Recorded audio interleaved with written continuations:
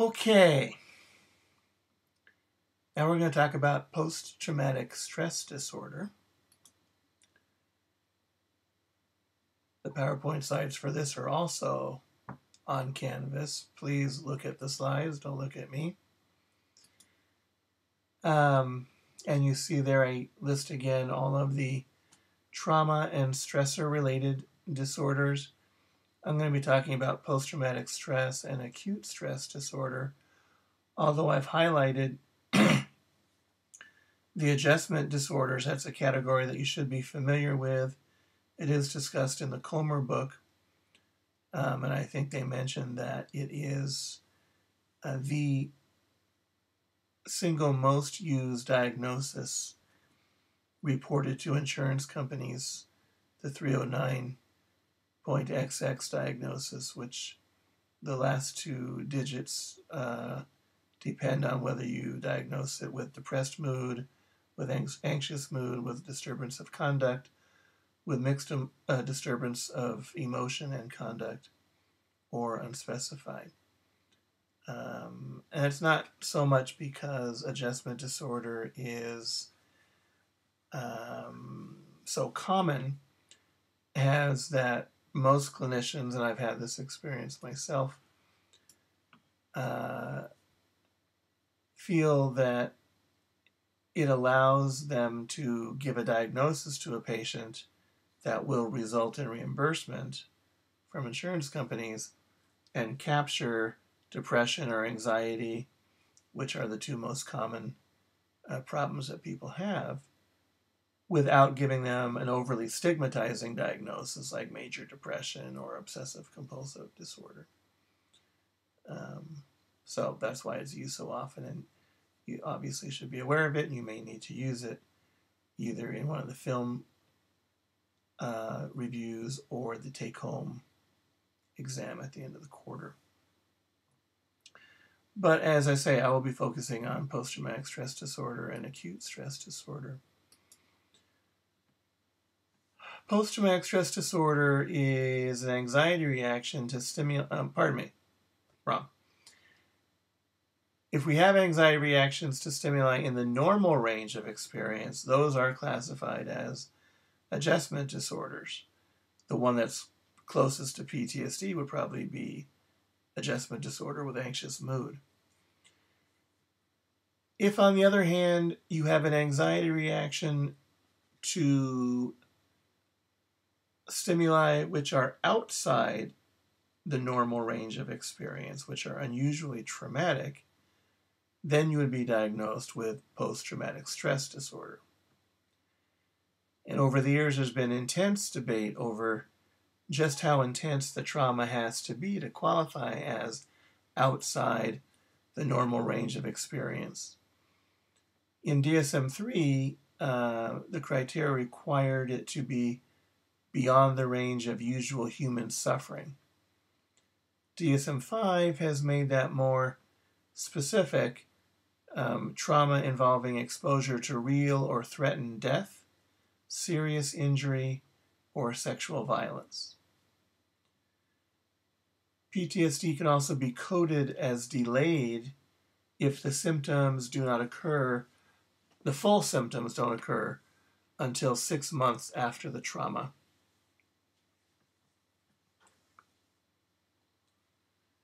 Full symptoms that occur within the first month after the trauma are not diagnosed as PTSD. Those are the symptoms that are diagnosed as acute stress disorder. And we don't give them the diagnosis for the full PTSD unless and until the symptoms last more than 1 month. Research suggests that about 2/3 of people who are diagnosed with acute stress disorder go on to qualify for PTSD, meaning the symptoms last more than 1 month. There are 5 basic criteria for a diagnosis of PTSD. Criteria A is the traumatic stimulus that we've been talking about. Criteria B are intrusive, re-experiencing symptoms. Criteria C, avoidance symptoms. Criteria D, cognitive and mood symptoms.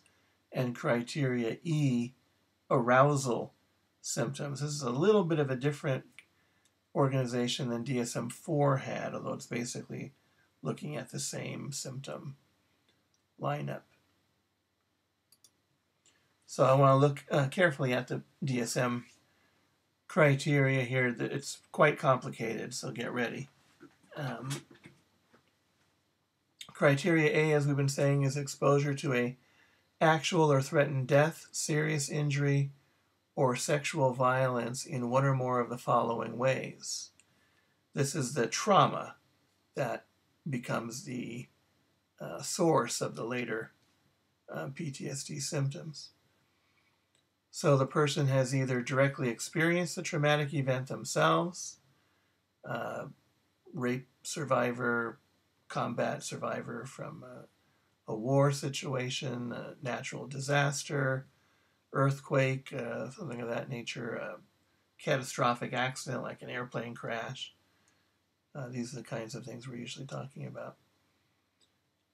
Or the person witnessed the event in person as it happened to other people. So maybe you yourself were not almost killed or seriously injured in a horrible accident or disaster or crime, but you were actually physically present and saw it happening in a vivid and gruesome way to somebody else. You can also qualify for criteria A if you learned about this horrible event, actual or threatened death, serious injury, or sexual violence, happening to a close member of your family or friend. If it's a death, then it can't be, relatively natural causes or a chronic disease. It would have to be a violent or very gruesome accidental death. Or for repeated or extreme exposure to aversive details of the traumatic event. That what they have in mind here is a first responder, a fireman, a police officer who has to spend a lot of time with the remains. You can think of the police officers who dealt with that horrible shooting in the first grade classroom in Connecticut year and a half ago, and think of the police officers who had to go into the classrooms and recover the bodies of the children and mark them and so forth. Some of those people were later diagnosed with PTSD.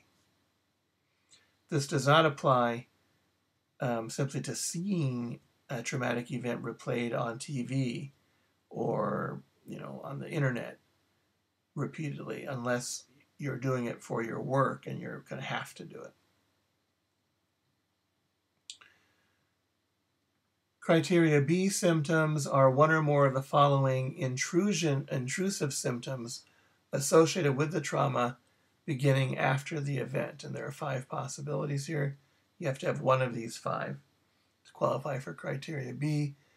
Recurrent, involuntary, and intrusive distressing memories of the event. Recurrent distressing dreams related to the event. Dissociative reactions, they have in mind here flashbacks, in which individuals feel or act as if the traumatic event were recurring in real time. This is on a continuum from feeling partly like it's happening, but being aware that it's not really happening, to some people are actually transported back in time and they have difficulty telling the difference between their current state of affairs and the traumatic event. I have mentioned to several classes a patient I had when I worked at the VA hospital who had been a Vietnam veteran and had taken up basically household in a village in Vietnam with a woman and her son, and when he had a chance he would live with them and sleep with them. And one night he woke up and the woman who he thought of as his wife was in the midst of trying to stab him to death. She was actually working with I'm not sure if she was working with the Viet Cong, or the Viet Cong had come to her village and had threatened to harm her or her children if she did not try to kill him. He woke up and his training took over and he killed her very gruesomely. And now he was back in the United States. It was many years later. I think it was 15 years after the fact.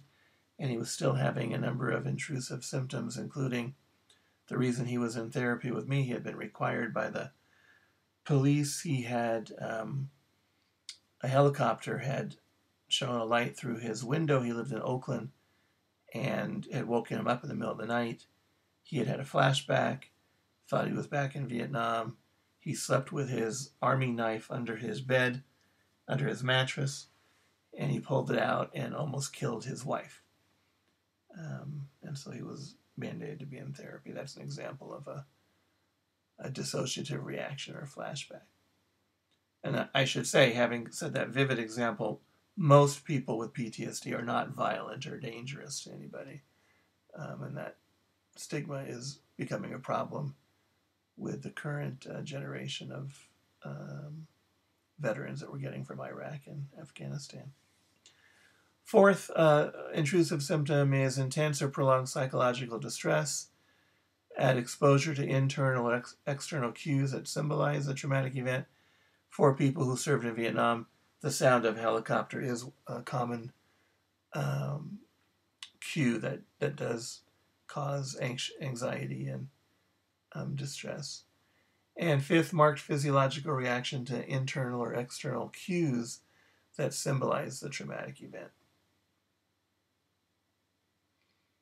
There's a scene in the movie Band of Brothers where a guy who was at Bastogne during the Battle of the Bulge during a particularly brutal winter, and he mentions that 30 and 40 years later, whenever it gets cold, he kind of is taken back to that horrible experience on the line. Criteria C is persistent avoidance of stimuli associated with the trauma. And there's two possible ways of demonstrating this. You have to have at least one of them. Avoidance of or efforts to avoid distressing memories, thoughts, or feelings associated with a traumatic event. Or two, avoidance of or efforts to avoid external reminders that arouse distressing memories, thoughts, or feelings about the trauma. So people with PTSD are often purposely trying to distance or numb themselves, avoid thinking about the traumatic event. One of the treatments, as we'll see, for PTSD is to try to break through that and extinguish the negative response. Criteria D, negative alterations in cognitions and mood associated with trauma, beginning or worsening after the event. And now here you have to have 2 of 7 symptoms: inability to remember an important aspect of the traumatic event, persistent and exaggerated negative beliefs or expectations about self, others, or world, persistent distorted cognitions about the cause or consequences of the traumatic event that lead to blame of self or others, persistent negative emotional state, fear, horror, anger, guilt, shame, markedly diminished interest or participation in significant activities, feelings of detachment or estrangement from others, persistent inability to experience positive emotions. Of course, many of these are symptoms of depression. You need 2 of these 7 to qualify for the PTSD diagnosis. Criteria E, marked alterations in arousal and reactivity associated with the trauma. You need 2 of these 6 symptoms here: irritable behavior, an angry outburst without provocation, reckless or self-destructive behavior, hypervigilance, that means examining the environment closely in kind of a suspicious way, looking for signs of threat, exaggerated startle response, problems with concentration,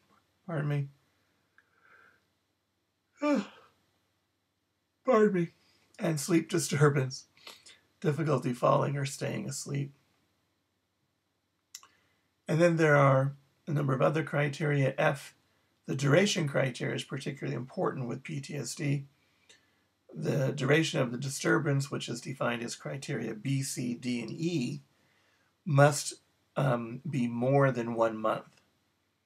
And again, if it's less than 1 month, then we diagnose it with acute stress disorder. The disturbance causes clinically significant distress or impairment. H, not attributable to physiological effects of a substance or other medical condition.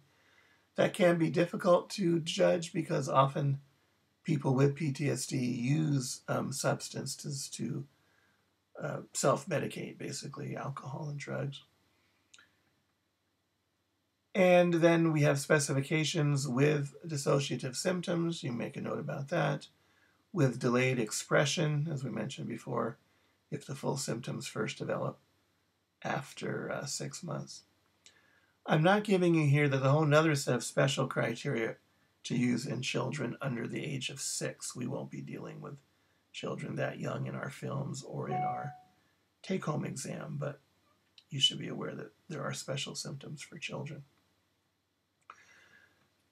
Some basic statistics. Prevalence, about 8% of the American population meets the criteria for PTSD at some time in their life.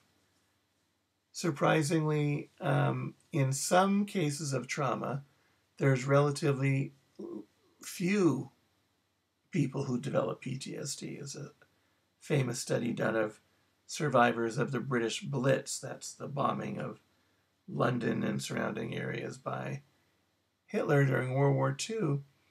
And relatively few of the survivors of what was a horrifying experience ever developed what we would today call PTSD.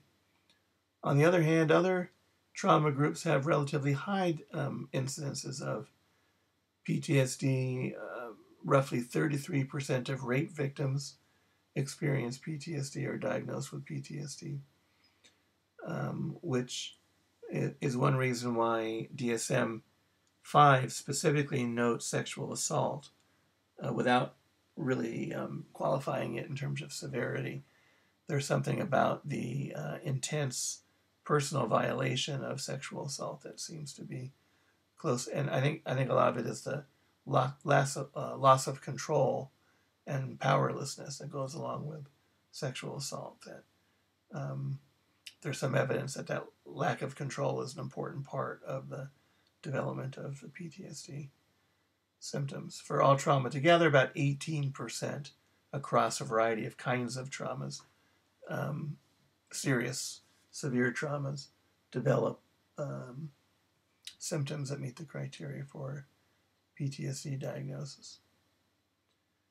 Some of the factors that seem to determine this is how close the exposure is. The more direct the threat is to your own life or to those of other people you are immediately in proximity to, the more likely and intense the PTSD symptoms will be. There's some evidence of a biological vulnerability for a variety of reasons. Some people may be more likely to develop PTSD after experiencing extreme stress, and also a psychosocial vulnerability. There's some evidence that people who are psychologically healthy and best able to cope with trauma are least likely to develop PTSD. So it may be that one of the predictors of PTSD for people who've experienced severe trauma is what was their general state of their mental health prior to that. The course of PTSD is usually chronic if left untreated. One study of a group that was very vulnerable to PTSD in World War II, not civilians in London during the Blitz, but 84% of American prisoners of war in Japan during World War II were later diagnosed with what we would today call PTSD. 60% of them still showed symptoms of the disorder several decades after the event. Treatment for PTSD. There is medication that is sometimes used, antidepressant and anti-anxiety drugs. This is mostly to provide symptomatic relief. often with the nightmares and flashbacks, which can be helpful. It's not to put that down. We want to give people relief from symptoms. There's no evidence, though, that medication actually decreases the diagnosis of the disorder. It just makes it a little bit easier to tolerate. Overwhelmingly, the evidence is extremely clear. The best treatment for PTSD is exposure therapy, again, which again is extinction.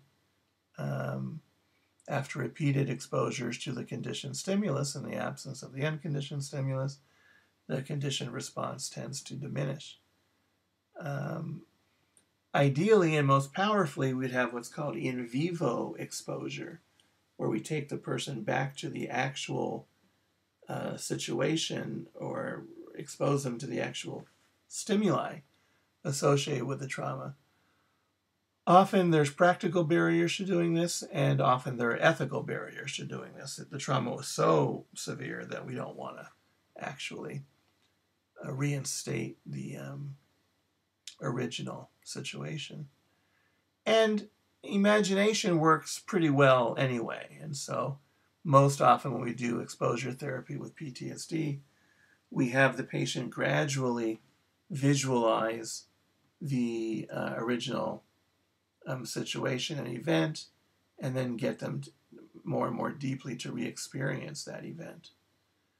At the same time, endeavoring to prevent them from engaging in their various avoidance behaviors, dissociation, distancing responses that they've developed to not experience the negative feelings. It's difficult. It takes a little while, not too long, but it takes weeks and often months of work to get people to experience the emotional event and then realize that the bad thing isn't happening now. They don't have to keep being afraid of it. There have been some potentially harmful therapies for PTSD. One is critical incident stress debriefing, and the other is EMDR. Critical stress debriefing, or CISD, is listed by one of the Division 12 of American Psychological Association, which is a division of clinical psychology, as a potentially harmful therapy. It's intended to prevent symptoms of PTSD in those exposed to a traumatic event. Typically, it's administered in one long session, 3 to 4 hours, kind of a marathon session, in groups of people who were exposed to the same trauma. Clients are encouraged to process their negative emotions. PTSD symptoms are described for them, and they're told that this is what will happen to them if they don't engage in the processing of the negative emotions. And once they begin, they are discouraged from discontinuing the process. Randomly controlled studies of the effectiveness of CISD suggest that it's not effective. But not only that, it actually can make things worse, with a couple of studies showing that trauma survivors who were given CISD after the trauma were actually more likely to develop PTSD than those who did not. And it may be that the intervention so soon after the trauma is in some ways encouraging heightened processing of the trauma, which then leads to a stronger avoidance reaction down the line. Eye movement desensitization and reprocessing therapy, EMDR, is the most controversial psychotherapeutic treatment developed in the recent decades of psychotherapy. It was developed by a woman named Francine Shapiro in 1987.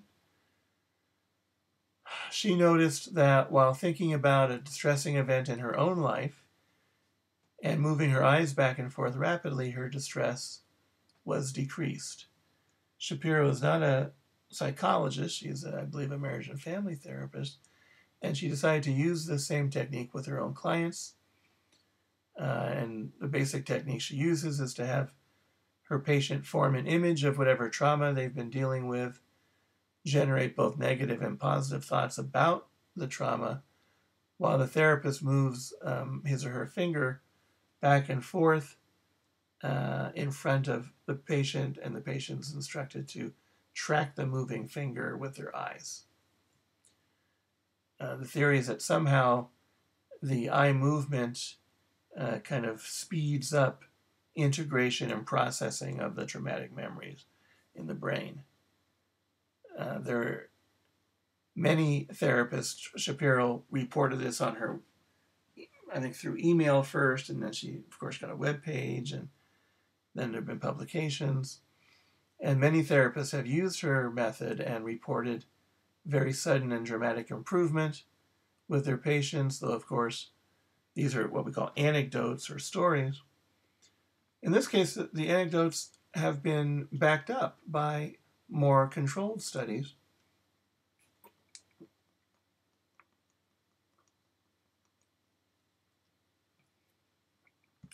Patients that get EMDR clearly do tend to get better. There isn't any controversy about that.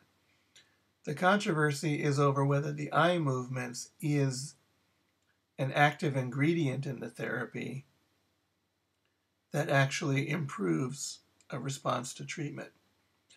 Most of the well-controlled studies that have compared EMDR to exposure therapy have found that while EMDR is more effective than nothing, than a no treatment control group, it is not more effective than exposure therapy alone without the eye movements. So when EMDR works, it most likely is because it's exposure therapy. You're getting the patient to think about and remember the traumatic event in the absence of anything bad happening to them.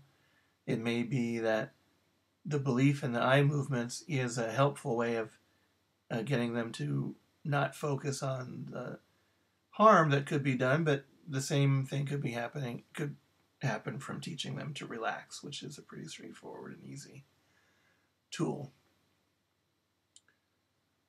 It's a big fight, though. Many therapists still believe that the eye movements is a necessary part of the treatment and leads to faster and better improvement. There are a number of studies about this. I've listed 3 of them there on the PowerPoint slide for you. Most kind of scientific therapists or evidence-based therapists regard EMDR as a pseudotherapy. It itself doesn't harm anything. There's no damage that comes to people by moving their fingers back and forth in front of their eyes. And so you might think no harm, no foul, what's the big deal? Except there are some opportunity costs where clients seek out an EMDR therapist rather than another therapist who might be more ethical or better trained, more effective in ways that do actually work. And then I've given you an abstract from the Davidson and Parker study in 2001, which was published in the flagship clinical journal of psychology, the Journal of Consulting and Clinical Psychology. You can look up that article and read the whole thing if you're interested, or just read the summary there that describes the controlled study. That is pretty, I think, convincing. And that's it. That brings us to the end of our lecture about PTSD, which also brings me to my end of my lectures that will be covered on the first exam. Remember, the first exam is going to be Wednesday at, I believe, 12:20. Make sure you go to the library computer room, get there early, log on to the lockdown browser, get to the password page.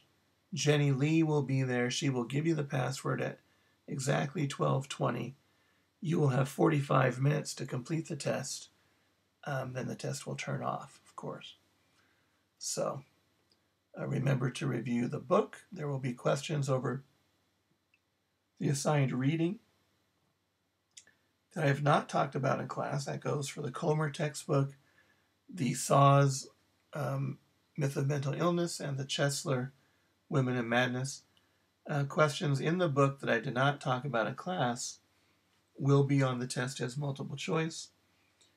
Essay questions will only be from material that I've talked about in class, either from the standard psychiatric model and the anxiety disorders we've talked about so far, or anxiety-related disorders, or questions from Saws and Schessler that we talked about in class. And that material is summarized on the study sheet that is on Canvas. So good. Oh, also remember to watch the movie Tuesday night at 8 o'clock.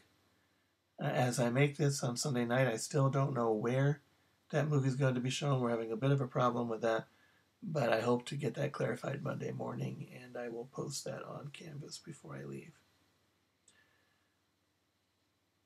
And then watch the video. I'll make one more video here before I go to sleep tonight to help you think through the As Good as It Gets film, and to prepare to write the first diagnostic film review, which I believe is due, is it Friday? Whatever the syllabus says. All right, good. That was a little bit shorter. It's 31 minutes now. And good luck on the test, and I will see you when I get back on Friday.